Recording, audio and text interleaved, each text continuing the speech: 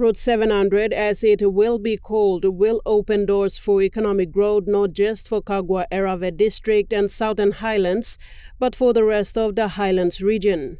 Attending the groundbreaking ceremony of road connecting Kagua to Kikori districts, Prime Minister James Marape said the road will create an alternate access route for the Upper Highlands region. The port in Kikori is not Kikori's port, but national port.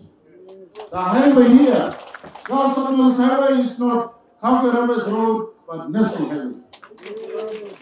This is an alternate. The lifting burden of Highlands Highway Kololei, people like open Kikori, now open again this road into a fully fledged national highway, and kind of highway track and go from taking cargo from Kikori, from Highlands, and kind of vegetables, Kai from Highlands, go to Kikori and go mostly and go outside. With the vast economic potential the road will provide between the two regions, Prime Minister Marape appealed to the people of Upper Highlands to respect the people of Kikori and their way of life as the road passes through the Kikori district in the Gulf Province. This road and all leaders of the ground supporting, local members, governor supporting, national government give blessing, people are making local. Will I make one talk for you or Southern Highlands and Highlands, please?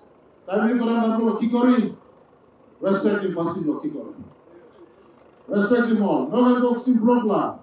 You go Salim Kagua, the soul you come back. From Kikori to Port Moresby, it will be only 6 hours by boat.